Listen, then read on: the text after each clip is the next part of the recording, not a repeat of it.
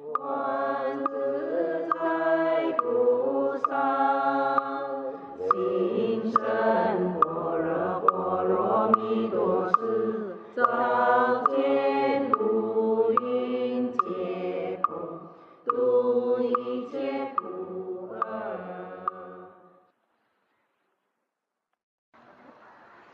here we are, second day in Lumbini. Very nice to walk silently, slowly into the Lumbini Grove this morning. Did you enjoy that? Composing the mind, thinking of what occurred here. So this is the very place where the Bodhisatta, Siddhartha Gautama, was born. I was giving a little thought myself to the meaning of the birth of the Bodhisatta. Ask a question actually, any ideas? What is the real cause for the birth of a Bodhisatta? What is the birth of a Bodhisatta? To save certain things from suffering. Two different answers. One is about compassion, one is about wisdom. Both correct. In a way, the Bodhisatta was born when he had enough accumulated virtue to become an arahant. And he decided to delay that realization in the time of Dipankara Buddha, many hundreds of thousands of eons ago. I think that's actually when the Bodhisatta was born. And then he had, I'm not sure how many lives he'd already invested at that point, but we understand that this Buddha spent 4 incalculable periods plus 100,000 eons perfecting various qualities and accumulating enormous amounts of merit so that he could be a Samma Sambuddha. So in this final life is the birth of one destined to be a Buddha. But the Bodhisatta was actually born a long, long, long time ago. And the Bodhisatta was born, I'm not exaggerating, millions of times. And so this is a place to recollect. I was thinking, what is it that gives birth to a Bodhisatta? My own feeling is it's a very particular type of tender, loving concern for beings other than oneself. What else could motivate a person to be willing to be born again and again and again? Separation from the loved, association with the disliked, illness, aging and death, birth, illness, aging, death, birth, illness, aging, death. Thousands, hundreds of thousands, millions of times. What's the quality that would stop that being from giving up? Suppose you have the wisdom barami, the samadhi barami. Suppose you heard teachings from arahants and Buddhas, and you can experience, realize, abide in nibbana very easily. All of the prerequisite qualities are there, but you don't. So that is coming from, they say that one of the qualities Lord Buddha had in his final life, even as an arahant, even as a Buddha who was liberated, they said that his mind quivered with compassion for all beings. So the way I would understand it is the Bodhisattva's mind has been quivering with compassion for all beings for a very long time. And then in his final life, all of the qualities and all of the merit and also the whole team, understanding that nobody accomplishes anything grand in the conditioned world without help from others. Remembering that Sariputta, Moggallana have also been building the requisite qualities to be the chief disciples for one incalculable period and 100,000 eons, so millions of births there as well. I was also thinking about the mother of the Bodhisatta.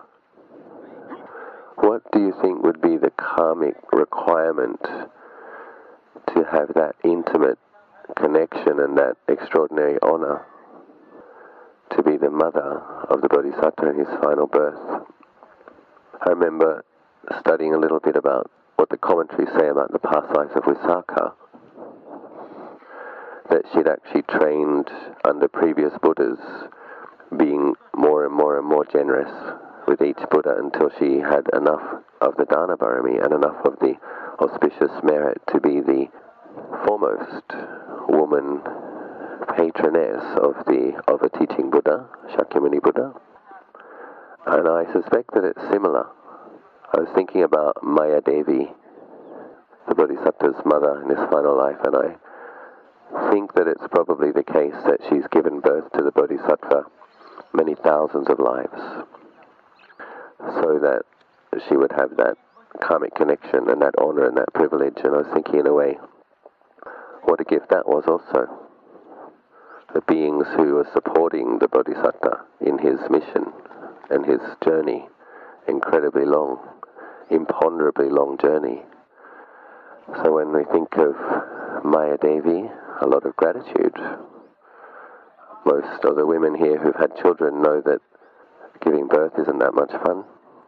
And raising children, there's a lot of joy, there's a lot of sorrow, a lot of headaches, a lot of worry. I don't think mothers ever stop worrying about their children unless they're arahants. So think of that. Think of thousands of lives as the mother of the Bodhisatta. That's quite an offering, isn't it? Ensuring that the being that will keep building those qualities and accumulating that merit has what he needs. Human body. So I'm going to read a little bit from the life of the Buddha. And one of the things Lord Buddha says, or Ananda's actually relaying what he'd heard the Buddha say, that mindful and fully aware, the Bodhisatta lived in Tushita heaven, which is the fourth heaven up, heaven of the contented, before coming down and having the final life on earth. And then, mindful and fully aware, he descended into the womb. So that's already unusual. Most beings don't live out an entire life mindful and fully aware in heaven. Mindful sometimes, fully aware sometimes, but probably have fuzzy mindfulness and some confusion and various hindrances affecting the minds a lot of the time.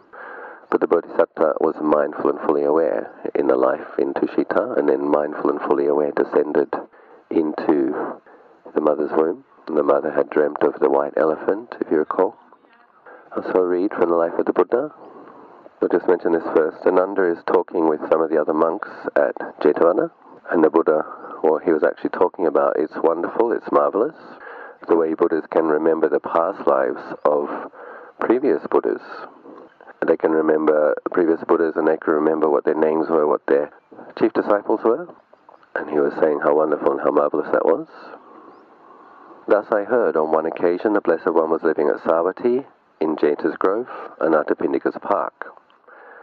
Then a number of bhikkhus were waiting in an assembly hall where they had met together on return for their alms round after their meal was over. Meanwhile it was being said among them, "It is wonderful, friends, it is marvelous how the Perfect One's power and might enable him to know of past Buddhas who attained the complete extinction of defilement, cut the tangle, broke the circle, ended the round, and surmounted all suffering. Such were those Blessed Ones' births, such their names, such their clans, such their virtue, such their concentration, such their understanding, such their abiding, such the manner of their deliverance." When this was said, the Venerable Ananda told the bhikkhus, "Perfect ones are wonderful friends and have wonderful qualities. Perfect ones are marvelous and have marvelous qualities." However, their talk meanwhile was left unfinished, for now it was already evening, and the Blessed One, who had risen from retreat, came to the assembly hall and sat down on the seat made ready. Then he asked the bhikkhus, "Bhikkhus, for what talk are you gathered together here now? And what was your talk meanwhile that was left unfinished?" What the bhikkhus and the Venerable Ananda had said was related, and they added, "Lord, this was our talk meanwhile that was left unfinished, for the Blessed One arrived." Then the Blessed One turned to the Venerable Ananda. "That being so, Ananda, explain the Perfect One's wonderful and marvelous qualities more fully." "I heard and learned this, Lord, from the Blessed One's own lips. Mindful and fully aware, the Bodhisatta, the being dedicated to enlightenment, appeared in the heaven of the contented, And I remember that as a wonderful and marvelous quality of the Blessed One. I heard and learned this, Lord, from the Blessed One's own lips. Mindful and fully aware, the Bodhisatta remained in the heaven of the contented. For the whole of that lifespan, the Bodhisatta remained in the heaven of the contented. Mindful and fully aware, the Bodhisatta passed away from the heaven of the contented and descended into his mother's womb. When the Bodhisatta had passed away from the heaven of the contented and entered his mother's womb, a great measureless light, surpassing the splendor of the gods, appeared in the world, with its deities, its maras, its Brahma divinities, in this generation with its monks and Brahmins, with its princes and men. And even in those abysmal world interspaces of vacancy, gloom, and utter darkness, meaning the hell realms or preta realms, where the moon, the sun, powerful and mighty as they are, cannot make their light prevail, there too a great measureless light, surpassing the splendor of the gods, appeared, and the creatures born there perceived each other by that light. So it seems that other creatures have appeared here, and this 10,000-fold world system shook and quaked and trembled, and there too a great measureless light, surpassing the splendor of the gods, appeared. So if you think now in terms of 4 imponderably long periods that only Buddhas can measure, that they call an incalculable period, plus 100,000 eons, if you think of those millions of lives, imagine the merit accumulated. Try to imagine it now as a pile of light, gold light or white light, all of the wholesome deeds. Can you imagine? We all have faith as Buddhists in making good karma and accumulating merit. What kind of merit has been accumulated in millions of lives of perfecting virtue, perfecting samadhi, perfecting wisdom? You remember when the Bodhisatta left the palace and he went to find his first teachers? His first teachers taught him the 7th jhana and the 8th jhana, the highest types of concentration possible for a human being to achieve, and he mastered them quickly. You think about the amount of practice and preparation the Bodhisatta has put into his task, and then imagine that merit, which is a condition. The Bodhisattva is working with the conditions, the utterly wholesome extreme of conditions. Then imagine all of that positive potential, accumulated merit, and vastly skillful qualities coming down from the 4th heaven and landing in somebody's womb on this planet. I suspect that this isn't metaphorical when it says that a vast, measureless light shone through the whole world and the heavens and the hells as well. Because that's what it is, isn't it? Light, bright, profoundly wholesome qualities accumulated in unimaginably vast amounts. So it said that a light shone even to the darkest parts of the hells and the preta realms down below, and the earth shook. It's a kind of an earthquake, but it's not an earthquake that causes damage. It means the 4 elements literally quiver with the goodness on the level of consciousness in the mind, the citta of the Bodhisatta as he descends into the womb. When the Bodhisatta had descended into his mother's womb, 4 deities came to guard him from the 4 quarters. So that's the 4 kings, as we chant in the Dhammacakka Sutta, Chatu Maharajika Deva, so that no human or non-human beings or anyone at all should harm his or her mother. So understanding that the devas have a quality of divine eye, they can see more subtle phenomena than most human beings can. Human beings who meditate can see these as well, but they would see the vastness of the radiance of the aura of that being. So they would know very well, this is no ordinary being. Ajahn Achalo once explained to me that the way devas know who has more merit is the extent of their rasami, their halo. So the more merit you have, the bigger the halo is, that ball of light that shines from your mind. So they instantly know who's been accumulating more barami, who has more merit, and they instantly respect each other according to the amount of merit. Ajahn explained that. So you imagine what devas could see when that Bodhisatta came into the womb. So it said that the 4 kings came to guard him so that no human or non-human beings or anyone at all should harm him or his mother. When the Bodhisatta had descended into his mother's womb, she became intrinsically pure, refraining by necessity from killing living beings, from taking what is not given, from unchastity, from false speech, and from indulgence in wine, liquor, and fermented brews. So it's keeping the 5 precepts, as the Bodhisatta has done for millions of lives. When the Bodhisatta had descended into his mother's womb, no thought of man associated with the 5 strands of sensual desires came to her at all, as she was inaccessible to any man with lustful mind. Understand also that the Bodhisattva must have practiced as a brahmachari, somebody gone forth from the home life many, many, many thousands of times. So he has that renunciation barami. We were chanting just before, nekama barami. That's something in his mind established.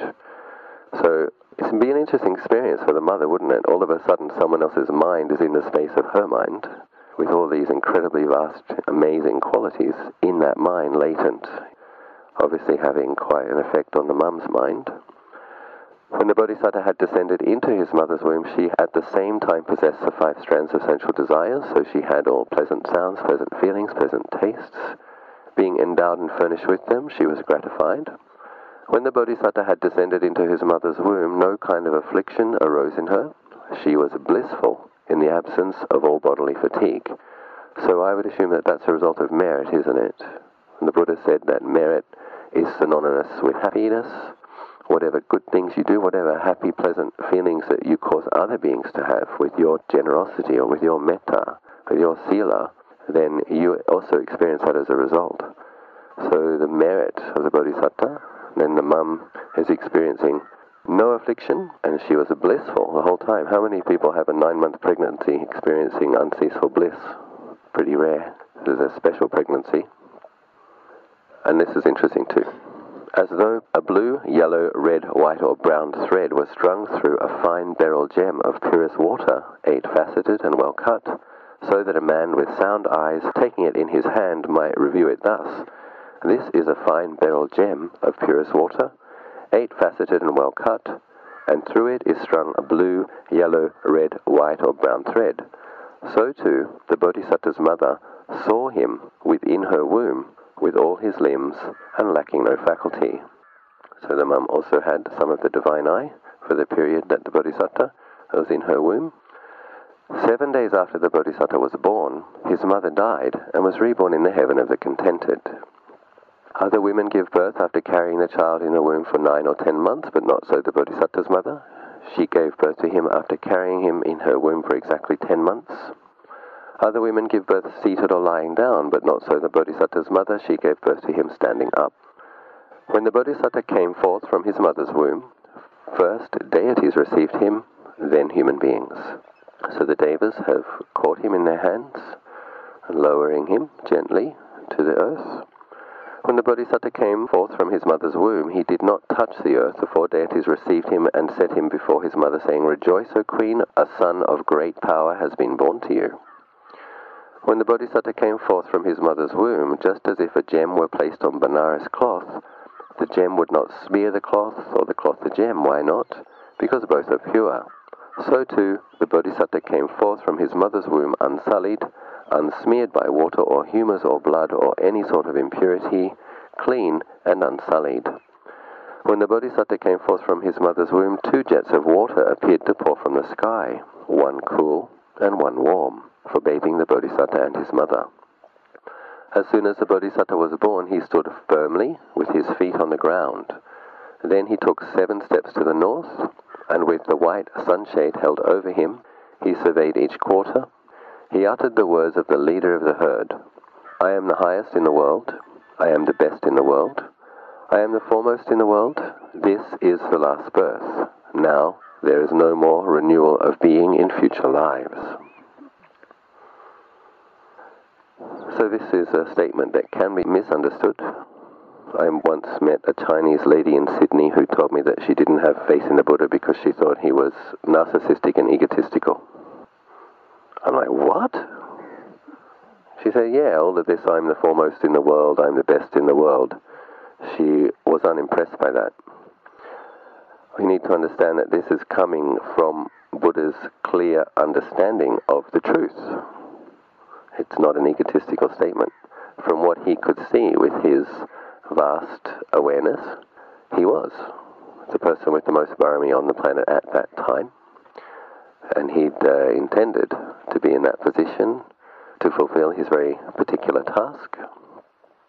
When the Bodhisatta came forth from his mother's womb, a great measureless light surpassing the splendor of the gods appeared in the world with its deities, its Maras, and its Brahma divinities. In this generation, with its monks and Brahmins, its princes and men, and even in those abysmal world interspaces of vacancy, gloom, and utter darkness, where the moon and sun, powerful and mighty as they are, cannot make their light prevail, there too a great measureless light surpassing the splendor of the gods appeared, and the creatures born there perceived each other by that light, etc. And this 10,000-fold world system shook and quaked and trembled, and there too a great measureless light surpassing the splendor of the gods appeared. Ananda continues, all these things I heard and learned from the Blessed One's own lips, and I remember them as wonderful and marvelous qualities of the Blessed One. Lord Buddha, having many wonderful qualities perfected, then finishes the conversation with something profoundly wise. That being so, Ananda, remember also this as a wonderful and marvelous quality of a perfect one. A perfect one's feelings of pleasure, pain, or equanimity are known to him as they arise, known to him as they are present, and known to him as they subside. His perceptions are known to him as they arise, known to him as they are present, and known to him as they subside. His thoughts are known to him as they arise, known to him as they are present, and known to him as they subside. Ananda, and that also I remember, Lord, as a wonderful and marvelous quality of the Blessed One. That is what the Venerable Ananda said, the Master approved, the bhikkhus were satisfied, and they delighted in the Venerable Ananda's words. So Lord Buddha, Tathagata, another word for Buddha, meaning thus come and also thus gone. You have like a purified appearance in the Buddha. All qualities perfected, and no identification with any of them. And he is perfectly capable of fulfilling his functions for benefiting beings, but he doesn't think he's a self for a second. So the Lord Buddha is training us and explaining to us to see the five khandhas, the forms, the thoughts, the feelings, the perceptions, consciousness as not self, or see them as they are. They're not a self. And just to see them as separate phenomena arising together due to conditions, and then seeing the arising, the ceasing, the arising, the ceasing. Similarly with the four foundations of mindfulness, to be aware of pleasant, unpleasant, and neutral feelings as they arise and pass away, arise and pass away. And when we do that, if we can do that consistently, we will have insights into not self. The delusion of perceiving things as a self will fall away. And the cause of delusion is ignorance as to truth. The antidote to that is the mindfulness and wisdom which sees things as they are. Then there isn't ignorance. When there isn't ignorance, the delusion falls away. We can't perceive things as a self. We understand how the self has been a habitual way of perceiving things, but we understand it conventionally. But we understand it as not correct, a delusion. And it's also said about Buddhists that they teach according to conventional speech, so they still have conversations and understand conventions, relate to people skillfully so that they can understand it, but they know that they're not a self, and they know that others aren't a self. So in a way, Ananda is celebrating the Buddha as a wonderful being, which he is. Buddha's also pointing out the fact that he's also not a being at the same time. Thus come and thus gone. With regards to the accumulated beautiful qualities of the Bodhisatta, many of you know the story of the sage that came to see the young prince in the palace. And when he saw the young prince, when he looked at the physiognomy, the physical attributes of the little baby, he could see that it was a really remarkable being. And he could see that he was going to be one of two things: a wheel-turning monarch, meaning a ruler of the entire planet, or a great sage. And then he started to weep. He actually realized that he wouldn't be alive because he was old already. He wouldn't be alive to see this great being blossom. So not just devas could see this as no ordinary being. Also human beings who had skills could see even from the physical body that all of those wonderful qualities and profound merits coming together for this final birth, for this final task.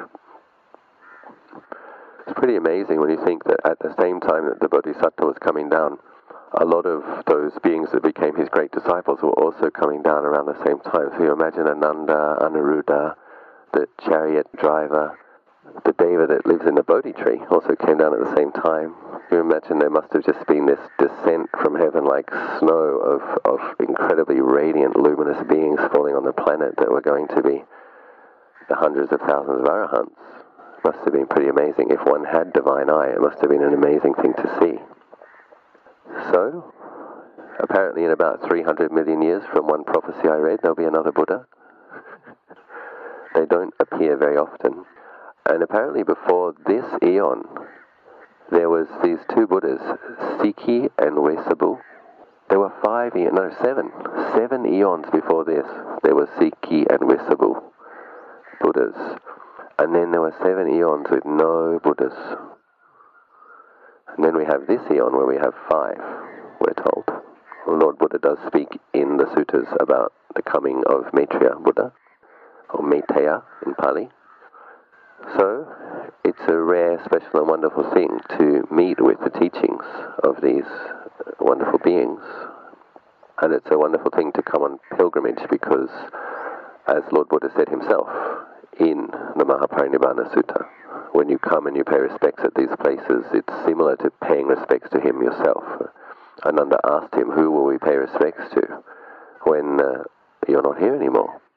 And he said, future generations should come and pay respects at the place of the birth, the place of the enlightenment, the place of the turning of the wheel, and the place of the Mahaparinibbana. And Ajahn explained that to me that Lord Buddha had very special qualities, psychic powers, and special skills related to samadhi. So anyone with samadhi, really real samadhi, develops some special skills. But when it's an enlightened being, the samadhi is even purer and even more powerful, and the special skills are more refined. Then with a Buddha, much more so. They're just so adept at understanding consciousness and these 4 elements, and they're masters. Remember the Bodhisatta mastering the 7th and the 8th jhanas very quickly. So once he was a Buddha, his jhanas would have been even more amazing. So using his psychic powers, he blessed these places. And Ajahn said, literally putting a large amount of his accumulated merit and barami, that's a condition. Those are conditions within the conditioned world. So he's placed them in these places. And so that those who come, he does say that, those who come with a mind of faith and confidence, paying respects with those qualities, those beings, that will be for their benefit for a long, long time. So we get a similar quality of merit as paying respects to Lord Buddha himself. A similar quality of merit of listening to that first sermon. So then we have to take that merit, of course, and recollect it.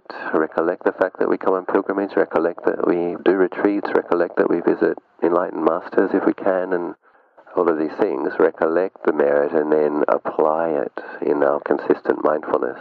Apply it in meditating frequently and listening to teachings frequently and not getting lost in restlessness and not getting lost in distraction and not getting lost in laziness. All of these ways that the hindrances can distract us. It's another thing we do, isn't it? When we're on pilgrimage, we set that determination to practice a bit more, a bit harder, recognizing that the Bodhisattva's efforts were heroic and extraordinary and motivated by compassion. We're very, very fortunate that he was so loving and kind. And all of those beings that supported him. So then it gives rise to a feeling of katanyu, that we've benefited from this incredible amount of selflessness. So recognizing that we've been given something. We didn't have a right to this. It's something we were given. The Bodhisatta didn't have to do what he did. The Bodhisatta could have been an arahant under Dipankara Buddha millions of lives ago. But he was concerned, and he built all of those qualities so that he could come and help us. You recollect that and actually feel blessed. That's not a guilt trip. You shouldn't feel guilty about that. You realize, my goodness, how fortunate we are that this very, very special being invested this much, motivated by love, because he wanted to help people like me. And then you feel blessed and you feel grateful. And then also there's a feeling of not wanting to take that for granted. then I want to use this special blessing. I want to use this special opportunity. I also want to repay my gratitude for the incredible sacrifice that being made for people like me. So, just offering a few words of encouragement. Hope something was useful.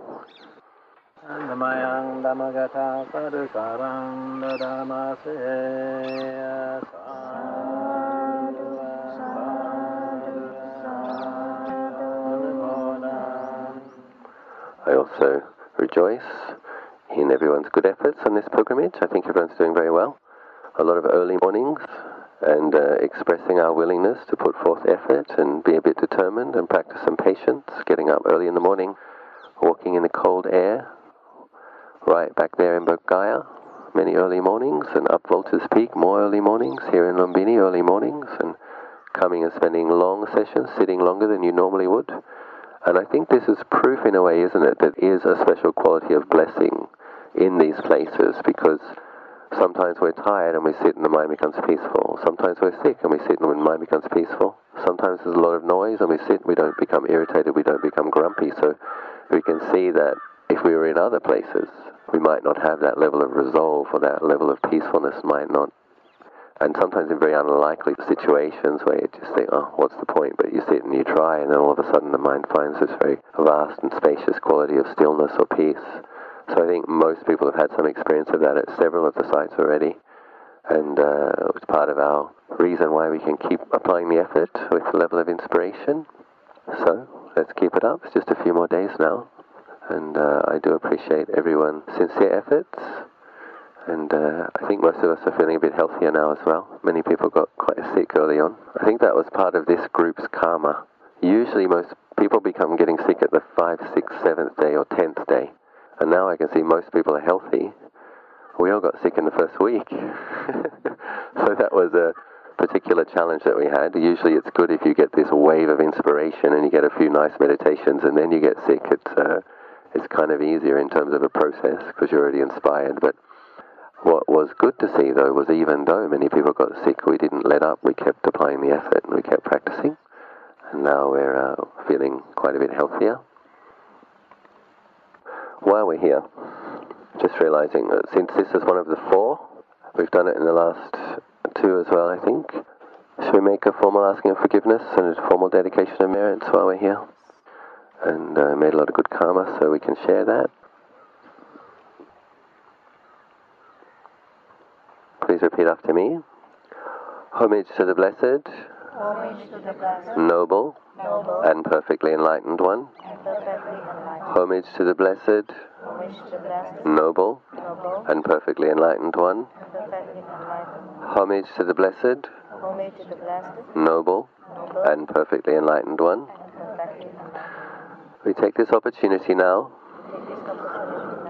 with a mind of faith and respect to pay our respects to the site where the Bodhisatta was born into this world in his last life.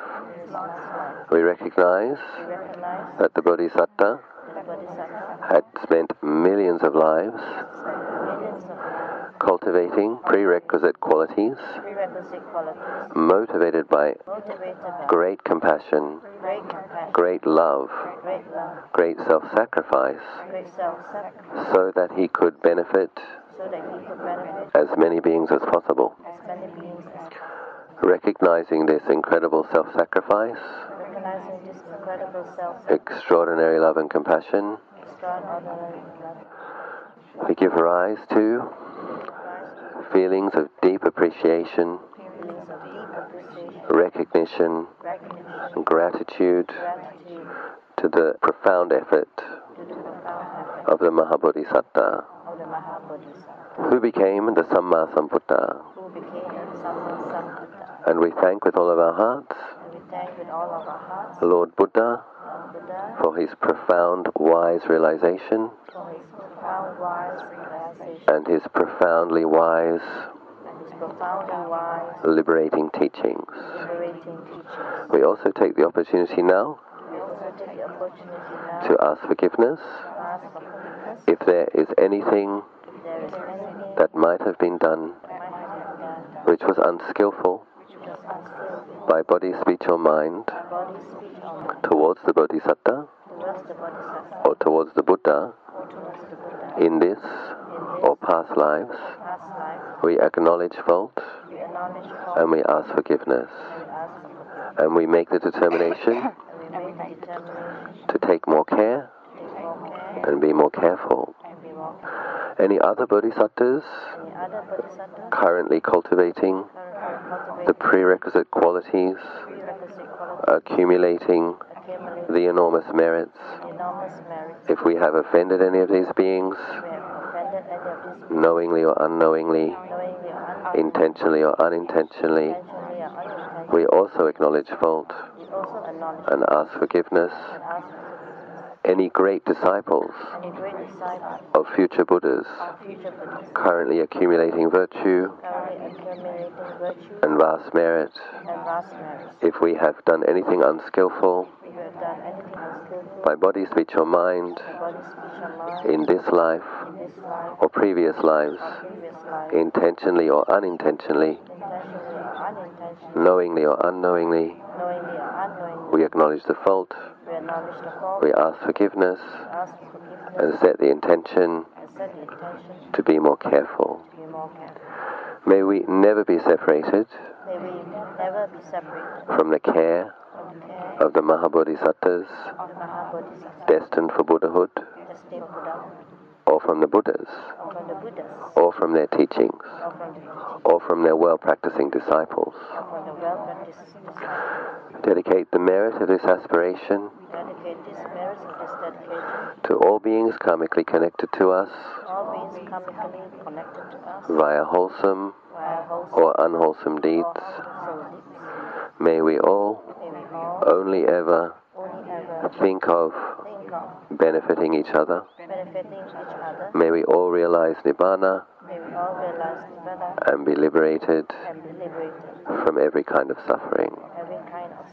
Sadhu, sadhu, sadhu.